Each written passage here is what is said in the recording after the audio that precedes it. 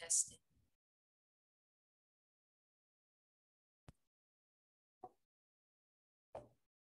Testing.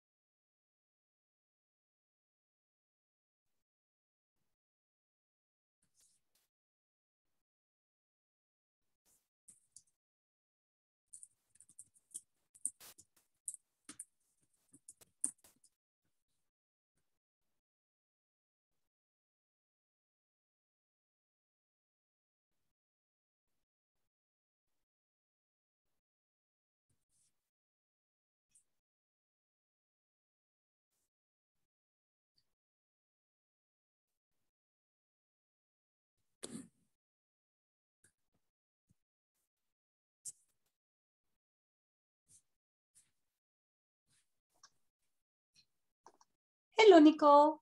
Hey, lady. Oh, I sorry. I should say Dr. Akamoto. Just for today. Well, and then in proper presence as well. Yeah. There.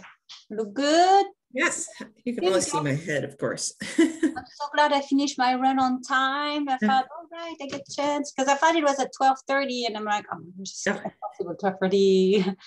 So, all right. So, am I able to answer question here? Or you? Let's see. Yeah, on chat, I can just answer chat like that. Yeah, you can answer questions in chat, or if you see, and depending on how many people we have, if we get a lot, I'll tell them to enter questions in chat, and then if I miss something, you can say, hey, here's a question that should be answered.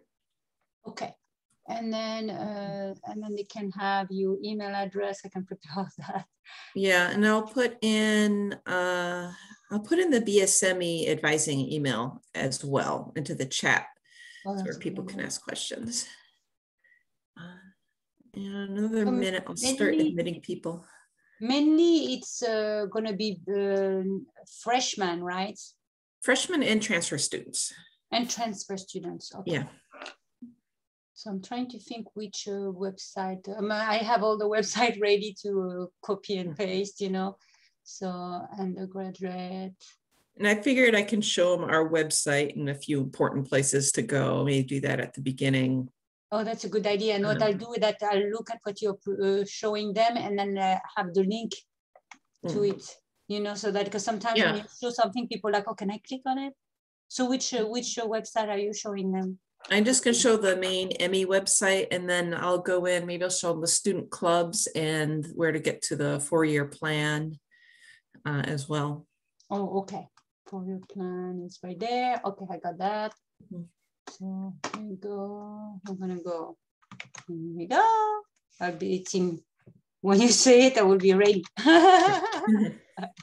And if we hit a lull, I'll show the frequently asked questions slides from my presentation. Oh, that's a good plan. That's a good idea. Oh, and I was just listening again to your presentation. I love it. Yeah. Because every time I listen to it, I learn more. So, Okay, well, I guess I'm going to start letting people in. Yeah, that's a good idea. And instead, and I'm going to mute myself.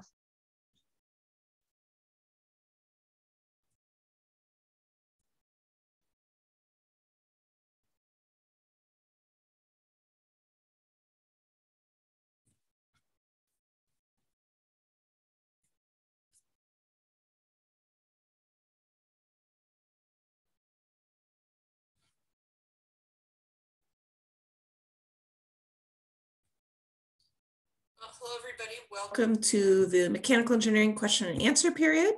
I have it as 1:26, so we'll give folks another 4 minutes to show up, and then we will officially start right on time.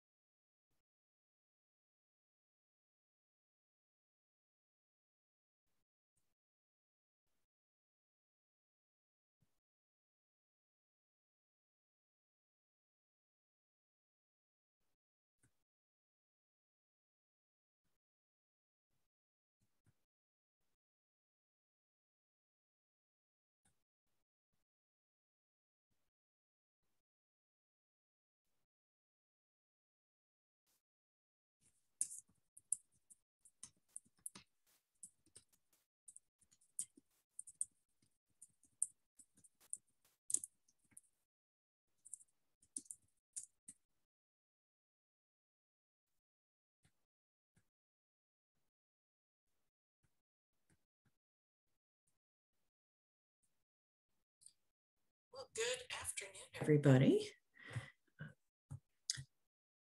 So welcome to the second part of the open house for mechanical engineering. Hopefully many of you have had a chance to check out the website.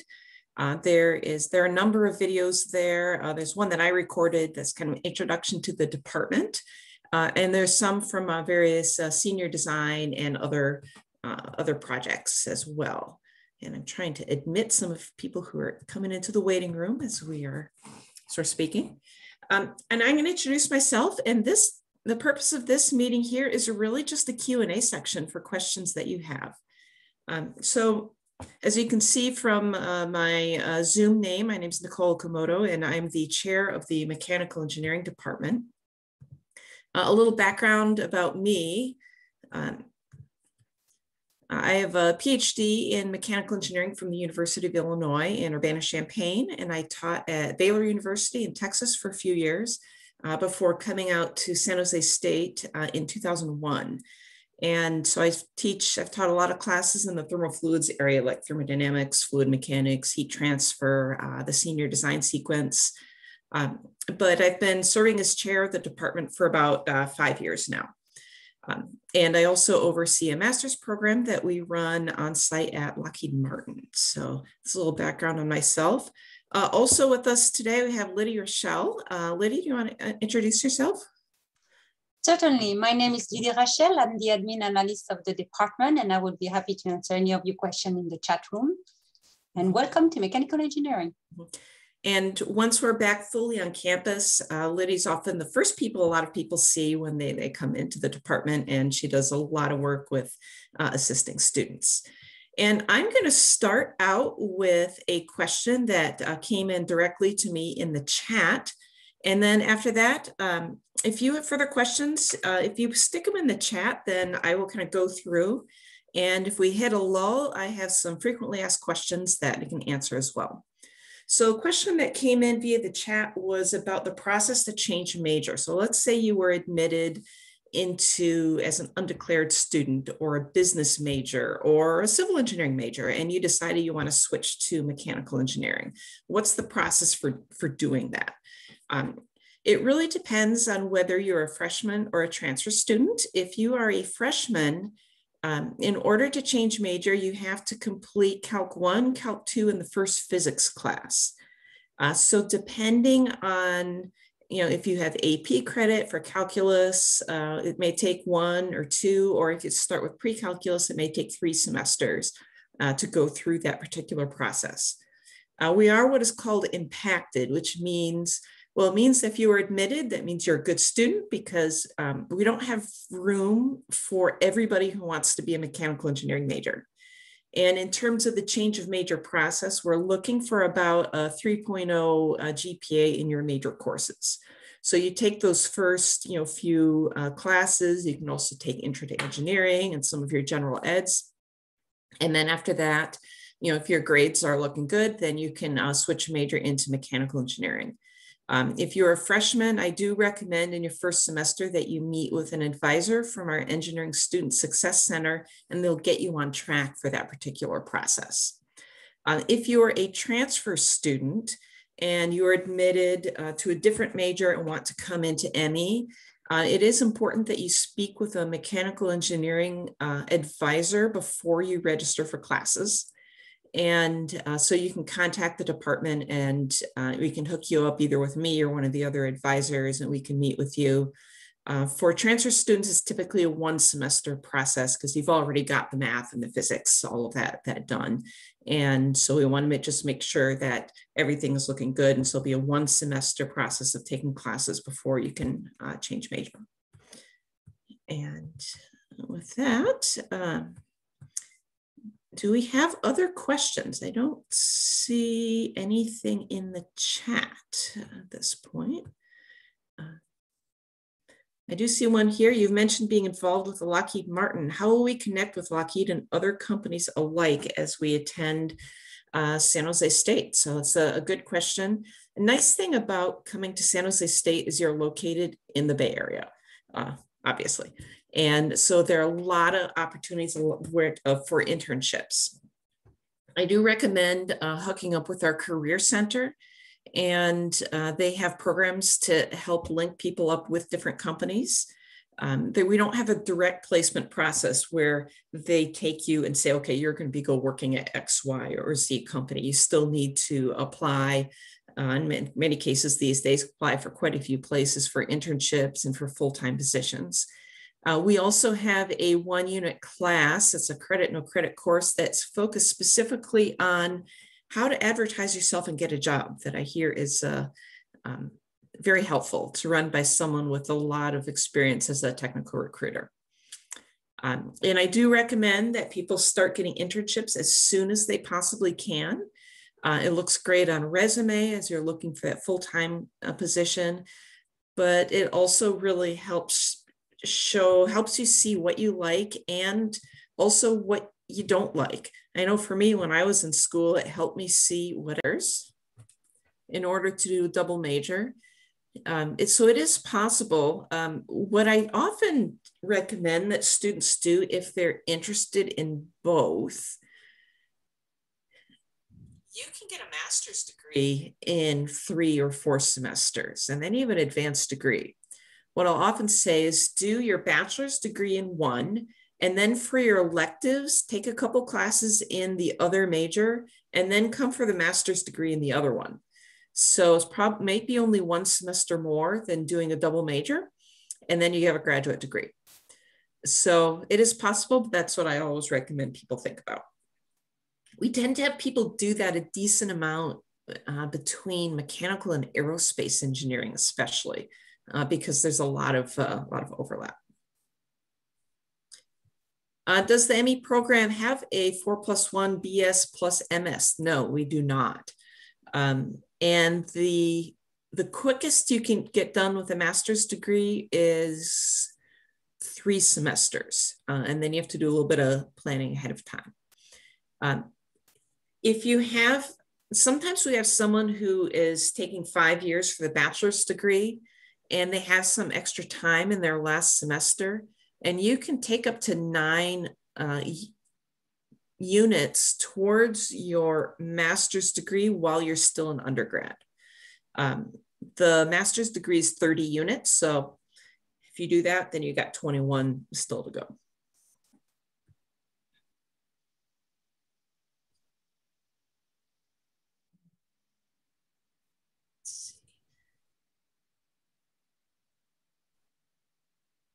See any questions right now. So I'm going to share some frequently asked questions.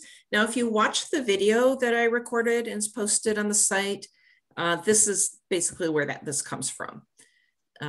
We talked about the first one. We talked about classes in summer. How hard is it to get involved in a club? It's actually pretty easy. There are a lot of options. Right now, the only clubs that are on campus are our 3 vehicle teams, and I had to work a little special magic. They're enrolled in a hybrid independent study class that gives them campus access. In the fall, though, the university is opening back up for clubs. Do you recommend getting a job? We did talk a little bit about internships. Yes. In fact, our advisory board said that they would rather hire someone with experience either in an internship or maybe being a lead in one of the clubs with a little lower GPA versus hiring someone with a 4.0. How hard is it to get an internship? It does take work. Well, especially right now, there are a lot of companies that haven't been offering internships that normally do because everything is online and they can't bring people into campus. So you do have to send out a good number of resumes, but we do have programs I've mentioned through the Career Center that'll help, as well as that 1-unit class that I mentioned. We do have some students who do research with faculty members. And we have a bunch of them that are published authors by the time that they graduate. And so it's up to you to really kind of make that connection with a particular instructor. And also sometimes people go outside of mechanical engineering. Like there's a former San Jose State student who's getting her PhD in biomechanics at Stanford this semester. And when she was a San Jose State student in our department, she did research in the biology department so that she could get kind of both backgrounds. How big are San Jose State classes? As a freshman, you will hit some big classes, particularly, like Physics 50, they're going to have a really big lecture and then smaller lab sections. We have other classes that are going to be a lot smaller, like this dynamics class is a junior level class that the failure rate used to be pretty high, like 25%. And so we capped it about 30. And then we also integrated a lot of, we're doing a lot more of, flipping of the class and some different changes. We have more tutors. And this past semester, the failure rate in that class was 4%. So you're going to see a big range in the size of courses. Classes at San Jose State are taught by professors, but labs are typically taught by TAs. We have some that are taught by professors, but mostly TAs. So as a freshman, if you take the CAD class, the lecture's taught by a professor who's been with us many years, and then the labs are taught by graduate student TAs. We talked about change of major. Oh, I often get a question, what about mechanical or software computer engineering? Aren't there more jobs for software and computer engineers? Yes, in the Bay Area there are, but there are also more software and computer engineers, so there's more competition. If you like both, one option is to do your bachelor's degree in mechanical, but focus in the mechatronics area. In your senior year, you have to take some electives and an advanced design class. And if you take them in the mechatronics area, that kind of hits both aspects. Where do I get hands-on experience? There are a lot of labs, starting with the Intro to Engineering class that those of your freshmen may be taking either in the fall or the spring. And you see a few of the other classes that are really heavy duty, involved with design and building projects. Let me show you one other website that you might be interested in. Here, I have to go back and share my screen. And Dr. Kamato, as you are doing so, there's another question. What is a course, oopsies, it disappeared. What is a course you recommend to take this summer to graduate in 4 years? Okay, let's take a look at that in a moment. Fall schedules will be posted by the university on April 23rd. The ME schedule is actually posted down here. This is a draft, so there might be some minor changes. So you can always, if you're interested in the schedule for mechanical engineering classes, particularly if you're a transfer student, you can click on that and download the file. And if you're deciding if you need to be close to campus or not, then we want to take a look at the mode here. Let me open that. And let's see, can you see the schedule now, or is it still showing the website, Liddy? No, I can't see the schedule. Okay, let me stop share and reshare. Okay. So again, this is particularly for transfer students as you're deciding if you need to be close to campus or not. So for example, a lot of transfer students take Dynamics ME 101, and what you want to look at is this instruction mode. I sent an email out about this to all our current students, but you wouldn't have gotten that. So mode 2, all online. So if you want to come to campus for anything, this section is mode 4. It's mostly online, but some visits to campus. This is our mechatronics class. You'll see the lecture. Section 1 is the lecture. That is going to be online. And these things with the P means in person. Those are labs, and they're all going to be in person. So if you want to take mechatronics in your first semester and you're a transfer student, then you're going to need to come to campus. Let me take a look. And this is kind of cryptic just by looking at the numbers. Liddy, could you look up the list the website that lists what the class modes are and put it in the chat? Certainly. So ME113, a lot of transfer students take thermodynamics their first semester, and you've got 3 options. The first 2 are different kinds of online classes. ME113, that's in mode 6, which means once a week online and once a week in person. If any of you are from Evergreen Valley College, you might be interested to know that ME113 Section 3 is taught by Dr. Tabrizi, who also teaches at Evergreen as a great instructor. See here, like the heat transfer class, you see that one's also mode 6, once a week in person, once a week online. So again, it looks pretty cryptic like right here, but as you're deciding what classes to register for, it's for the fall, it'll be important to take a look at what mode. I put it in the chat. Okay, yeah, so that instruction mode list there. Okay, we have, so what courses do you recommend to take this summer to graduate in 4 years? Few options. So good summer classes. So if you are a freshman, so summer class, I can put this in the chat.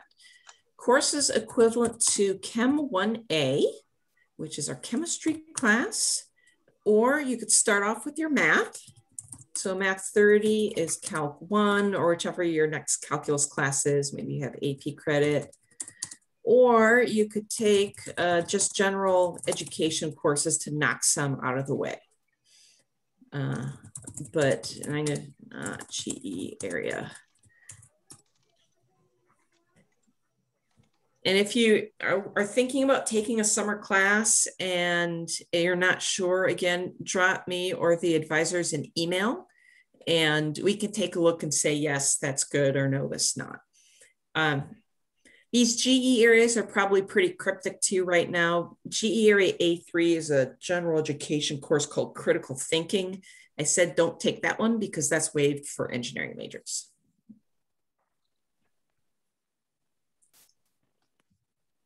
What's the overall transfer mechanical engineering graduation rate? You know, I should have checked those numbers again before the meeting.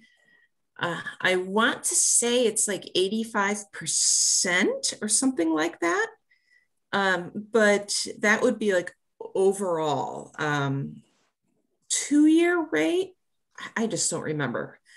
I'd have to double check on that one. So overall, I think, again, it's like 85%, but some people take 2 years, some take 3. We have some who take 4. Depends if you're working and which courses that you are done with. If you are a transfer student and you want to be done in 2 years, so let me put this in the chat. So a transfer student and want to be done in 2 years.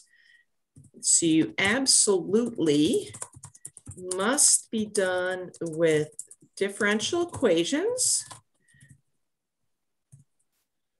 which is our math 33A, and CE and statics, CE 95, before coming in the fall, and physics 52, which is the 3rd physics class recommended.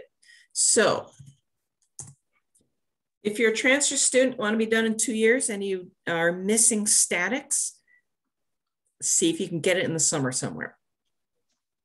One nice thing is, since summer classes are online, you can take it anywhere in the state. You're not limited to just the community college close to you. Our prerequisite sequence is pretty tight for the upper division. So that's why you have to have those 2 classes, the math, the differential equations, and statics, to be done before you can come. Otherwise, there's just really almost virtually no way to get done in 2 years. Let's see. So if there's a question, If I didn't pass pre-calc this year, would I still be able to go straight into Calc 1? Or would I have to take pre-calc at a community college over the summer? There is a calculus placement test. I'm not sure the process, they keep changing that, so I'm not sure the process that's going to be like this summer. So if you place into Calc 1, you can go directly into Calc 1. But if you don't place into Calc 1, you could either take pre-calculus as a freshman or the summer ahead of time, and then you could get into Calc 1 as you're in your first semester. If you start with pre-calculus in your first semester, you still can get done in 4 years, but it's hard. You have to take 2 summers in order to kind of make up for that and looking at the prerequisite sequence.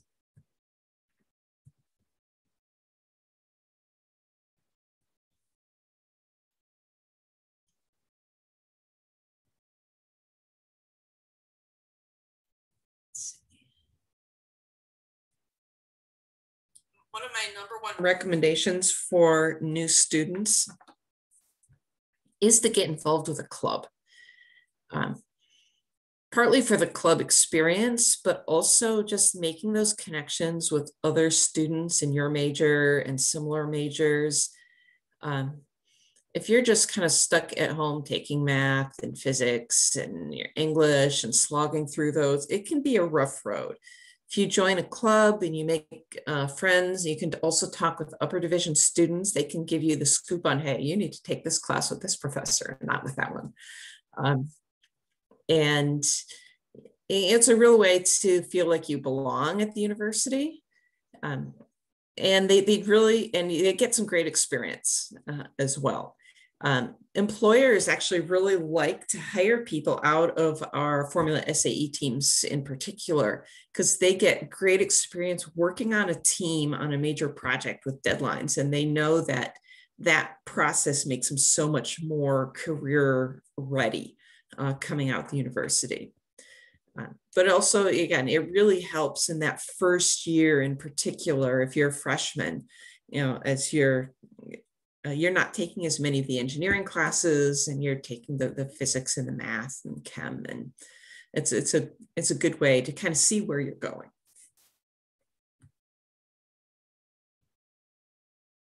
And over the summer, we will have some Zoom sessions with some of the club leaders, and we'll invite all of the incoming students to those.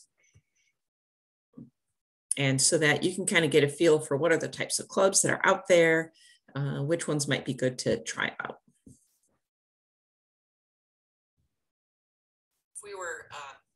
If we were able to have a on-campus open house, then they'd have probably some of those students would be there showing off their projects, and you could actually talk to them, which would be nice. Liddy, do you have anything you want to share with the students? Or students, I know there are also probably parents on this as well. Feel free to reach out to me if you have any further question. If I do not have the answer, I will make sure to connect you with the person that does have the answer for you, so that you can always be heard.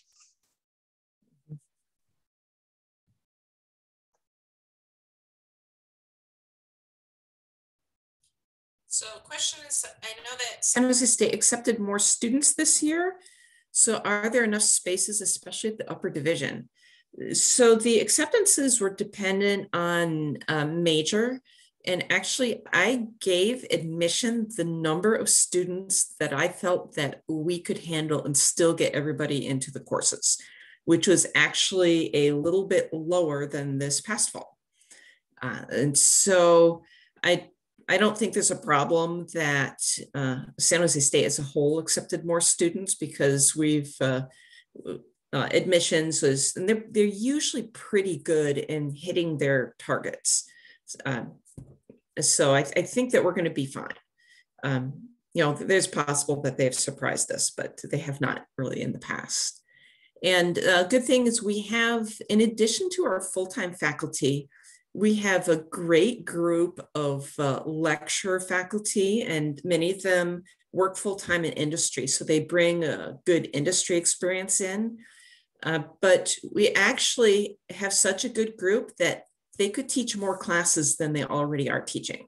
So if we find, oh, we've got a huge transfer class, more than we thought, we can always get somebody else to come and teach more sections of dynamics or thermodynamics.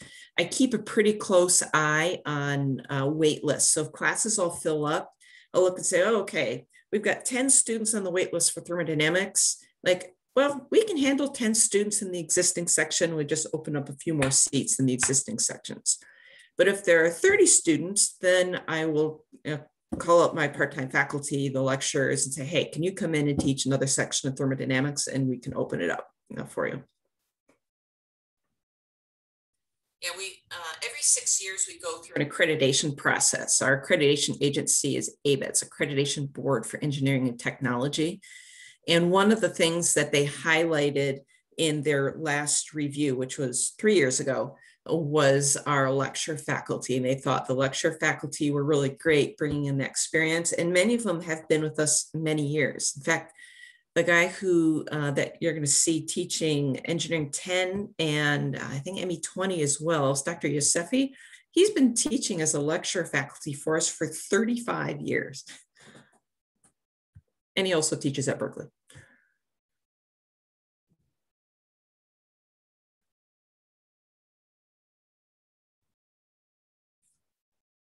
We have a few more minutes, so other burning questions? One thing that's, I think, nice about San Jose State versus a school that's very focused on research is that the faculty who come and teach at San Jose State are there because we want to have interactions with students. So it's usually pretty easy to get into see faculty during office hours. And you know, I often, you know, when we're on campus, I'll see students in all the time meeting with faculty.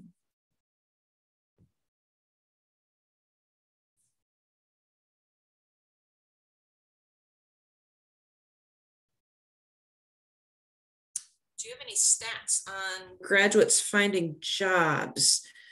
I think it's about time I need to do another exit survey. So we do exit surveys of our students to find out about internships. And the last two exit surveys, an average of 65% of students had done an internship before they graduated. And then for stats on graduates, I don't actually have good stats on that. I think it was something like 60 or a similar percentage in our last exit survey had a full-time job lined up by the time we did the exit survey, but the exit survey was done in the end of March, I believe. So it's a little early, and a lot of job offers come in like the April, May timeframe as well. So I don't have as good data as I really should for that one. You have a question, if you get placed in a pre-calc class, would you recommend still trying to do a 4-year plan? In general, I would say in that case, it's probably better to do a 5-year, you know, slow it down. And so you can really focus on the math and the physics and in those first 2 years. But it really depends on you. If you want to get out in 4 years, talk with an advisor about a plan. Basically, if you start in pre-calculus to get done in 4 years, you need to take Calc 2 the first summer and Physics 3 the second summer. And then you can still get done in 4 years. So it is possible. It all depends on, you know, how fast you want to push it. Question is, how many ME students pass the FE when they graduate? So in case you're wondering what FE stands for, this is a Fundamentals of Engineering exam. So if you want to become licensed as a professional engineer, you have to take the FE exam first, which is a nationwide exam. And then after you work under a professional engineer for a few years, you can take the professional engineering exam. It's especially important if you ever want to work in consulting and you need to like stamp drawings. I do not have any stats because they don't, the organization doesn't send us the stats about students passing the exam. I do recommend that all students take it when they're a senior, because this exam is basically, it's based on junior level coursework.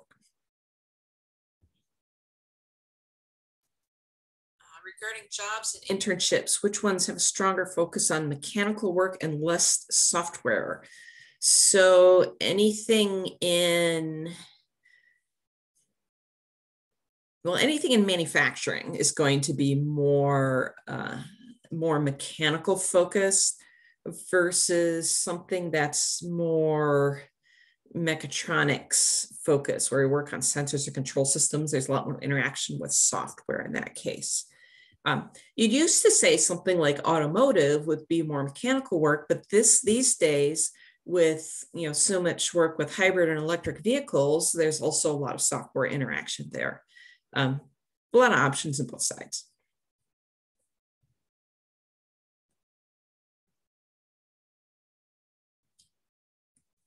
In fact, I had a meeting last week with some folks from Lockheed Martin. So Lockheed Martin, big defense space company, they hire a ton of mechanical engineers and a lot of San Jose State grads.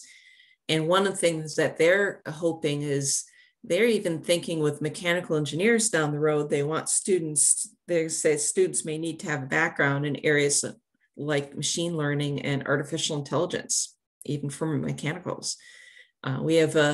We just started our first mechanical engineering machine learning class this past year, because everything is getting so much more interdisciplinary these days.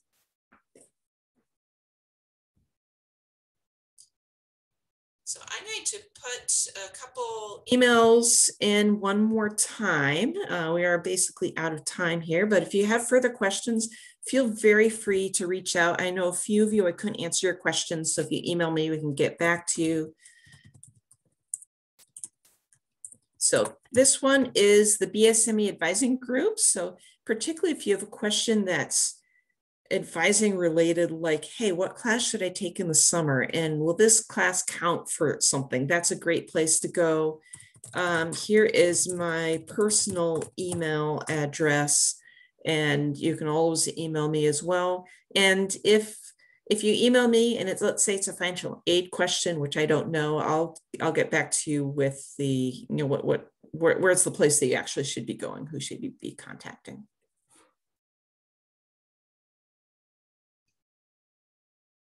And I guess I'll end just with a note. As I mentioned, I used to teach at Baylor University. Great school, good basketball team this year. And I liked teaching there. And I came out to San Jose State, partly because of my husband. And I enjoy teaching at San Jose State more. And the reason is we have a really diverse student body, which gives it a lot of vitality. One of the reasons our Formula SAE teams are some of the tops in the nation is, I think because of that, you get some of the students who are really kind of the egghead types who are really good at design. And we have students who are super creative and students who can build stuff. And so if you come to San Jose State, and I know many of you have many options, you're looking at a variety of schools, you get to work with students from all kinds of backgrounds. And I really think that is pretty cool. We don't have any majority ethnic group. Our largest ethnic group is Asian, followed by Hispanics and Caucasians. And so that's pretty neat too, that we get to work with people who look different from you. Or maybe you're going to be working with a veteran or a student who's 50 years old coming back to school. It's pretty neat when you get to work with so many students who from so many different backgrounds. Mm-hmm. And with that, Lydia, do you have any last words as well? Not particularly. Okay. Welcome to Amy.